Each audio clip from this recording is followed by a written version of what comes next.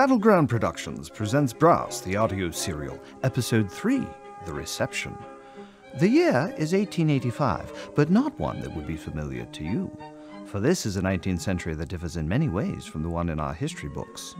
While the reception gallery in the Palace of Westminster is as glorious as the one in our own history, the royalty receiving the Brass family includes not only Her Majesty Queen Victoria, but her beloved, and still very much alive, Royal Consort Albert. Thank you for the splendid reception, Your Majesty. Nothing less than what you deserve, Lord and Lady Brass. Yet again you have shown yourselves to be the most loyal and capable of our subjects. The continued security and stability of the Empire, from the dusty streets of Bangalore to the frozen reaches of the Canadian provinces, relies on your efforts. Speaking of Bangalore, how fare our relations with the present Raj? Excellent, Your Highness. The latest iteration of the cult of Kali was routed during our stay with him, and he has agreed to sign on to our Declaration of the Rights of Women in return for a continued support towards the rights of self-government. Seeing as we are willing to listen to Parnell's petition for home rule for the Irish, it would be peevish to neglect the suits of our subjects in far distant shores. Most excellent news, Brass. I'll bet you have some stories from your tangles with the Kali cultists. I'll say we do. Cyril. Your Highness. Excuse my son's enthusiasm, sir. My boy's genius for martial training has kept him safe, but occasionally made him prone to that most grievous of all wounds, an irresistible urge to share war stories. Well, young Cyril, I suffer from a related infirmity, an unending appetite for tales of daring-do. We must make an appointment to indulge both of our illnesses over brandy and cigars. Yes, sir. Now that you've completed your mission, will you be staying in London for a while? We hope so, Majesty. As always, we serve at the pleasure of your highnesses. Our pleasure, Lord Brass, is that you indeed remain here in your native city. Our Prime Minister has troubling news to relate to you, and a commission we are hoping you will accept. We are, as always, ready to serve. The answer we had wished for. Welcome back, family Brass. Now, if you excuse Her Highness and myself, we must retire for the evening.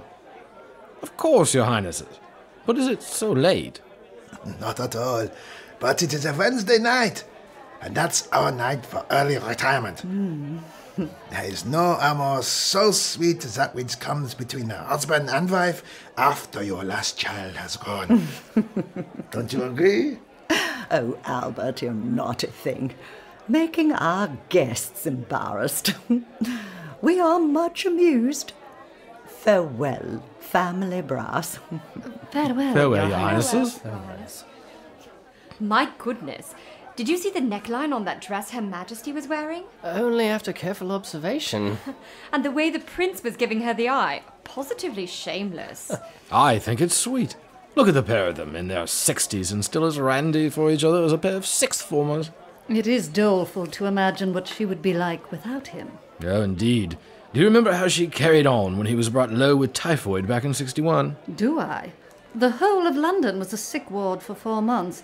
Thank heavens he lived. She'd still be wearing widow's weeds if he had passed on. Well, I suppose we should go talk to the Prime Minister. Where is he? He shouldn't be too hard to find. Children, your mother and I have business to discuss. Why can't we... Correction. We have politics to discuss. Why don't you two go and circulate? Yes, Mama. I hate these things. At least there's not a sit-down dinner. Last time I was stuck between two dowagers from Manchester who were distressingly enthusiastic about primroses. Instead, we'll be chasing down waiters all night long to make up a decent meal. Good Lord. What? Look at that man. Who are you talking about? Oh. Oh my. Cuts quite a... Figure, yes. Don't stare, Gwen. I wasn't, you were. No, I wasn't. But still, You'd pick him out of a crowd. Hard not to. He's a head taller than everyone else in this room. And quite a handsome head it is. Yes. A virtual Adonis? Or Hercules, perhaps. Look at his frame. I am. Be discreet, Cyril. I could tell you the same. It'll probably be all right if only one of us looks. Agreed. Good Lord. He's headed this way. What? Why? How should I know? Why would a man that gorgeous want to talk to... Hello. Hello. I am... You are beautiful. Gwendolyn. Brass. You are beautiful, Gwendolyn Brass. I am Lord Whitestone. And I'm Cyril, her brother. I am glad you are her brother. Now I take her away. What? To the punch bowl, Brother Cyril. Oh. Well, I'll just go over here then. Next to these flowers. Next to the wall. Yes. You have quite an interesting accent, Lord Whitestone. I'm a student of accents, you see, and I've never heard one quite like yours. American, yes? No. Ah. South African? No. Well, I admit it's one that's unfamiliar to me. Ape. I'm sorry? Great ape. I was raised by a species of great apes unrecognized by science, who live on a small island in West Africa. Oh, some sort of exchange program? No, my parents died in a shipwreck. I was raised by a gray she-ape, Takta, as her own child. I grew up in the ape tribe. I learned to live, hunt, and survive among the great apes. Among them, I am known as Tuknor, king of the ape people. There is always something new out of Africa, as Pliny says. Who is he? Someone who's been dead an awfully long time and therefore irrelevant. Well, king of the ape people. So you have two titles, Lord Whitestone? Yes. I came to London 6 months ago because I could not find what I wanted among my people. Oh? And what was that? A mate. Punch, Gwendolyn Brass. Sorry? Oh, a glass of punch. Don't mind if I do. So, tell me more about the Dark Continent. As Gwendolyn continues her conversation with the extraordinarily handsome Lord Whitestone, her parents have made their way over to the Prime Minister. Prime Minister. Ah, Lord and Lady Brass. You know my chief science advisor? Regrettably, we have not had the pleasure, though I have, of course, heard of your extraordinary exploits. Professor von Hoffman, at your service. Good to meet you, sir. I knew your predecessor and considered him a friend. A brilliant man, and a tragic end. Indeed.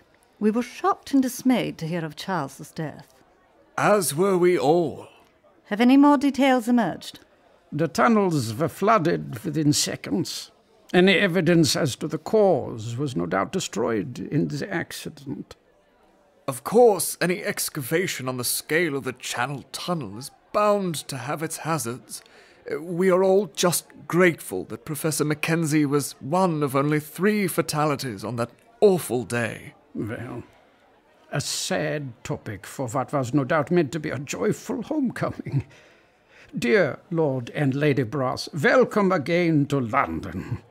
I hope that in time I may be so fortunate that you consider me, like my late predecessor, not just a colleague, but a friend. Prime Minister, Lord, Von Hoffman? Lady. Professor, until we meet again. One of the most brilliant men I have ever met. Oh, yes. Funny. Can't say I remember meeting him or hearing of him, for that matter. Up to a year or so ago, he'd been toiling in relative obscurity, but then he published a work on the centrifugal dynamics of a planet which caused no end of a stir. That's von Hoffman. Not at all what I would have expected. What did you expect? A man of genius. Even if his book should turn out to be based on faulty suppositions, it ascended heights of such rare mathematical brilliance that it even lost me. But to look at him, you'd think he was little more than an unassuming schoolteacher. The man has scarcely a shred of ego. He lives only to work, and the focus of his efforts is always to the greatest benefit of our government. He's in an hour earlier than anyone else in my cabinet, and he's still there when we turn out the lights. An admirable, if dull, recommendation. Now, Prime Minister, please, what is the nature of the mission that you and Her Majesty would have us undertake? While you have been doing us service in the far reaches of the Empire, problems have arisen here in the capital. What sort of problems? Of a criminal nature. What sort in particular? That's just it. None in particular, all in general. Vice in all its forms now runs rampant. Past what our constabulary can handle. Sadly, yes. Of course we will assist. What's the next step? I have arranged for a meeting with the Commissioner of the Metropolitan Police tomorrow afternoon. He will brief you on what we know so far. Very good. Now, Prime Minister, thank you for this reception, but it has been a full day, and we should like to head home. Of course. I'll have a cab brought round for you. Thank you again for taking up the mantle of service. I cannot conceive of what we would do without you. Of course. Goodbye. I think it's about time that he and the rest of the government started conceiving of that precise scenario. Then you are still of that mind, Benjamin. I am. Dear Madeline, for me the joys of adventuring are approaching an end. We have done enough, more than enough, to safeguard the Empire against its enemies. It is time for us to step aside and let others take our place. Speaking of which, where are the children? Here comes Cyril. And there's Gwendolyn talking...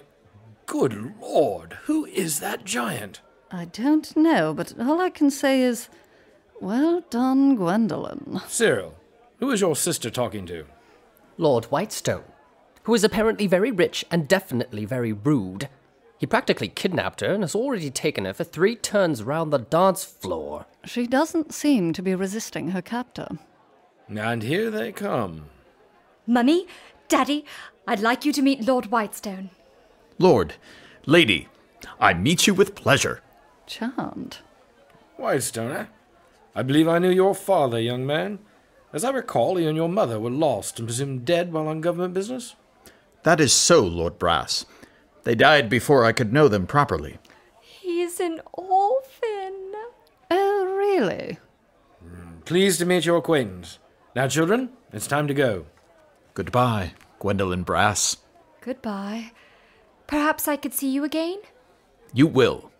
You may come to call on us later this week, if you'd like. All right. And there he goes, carrying my sister's full attention with him. Oh, do shut up, Cyril.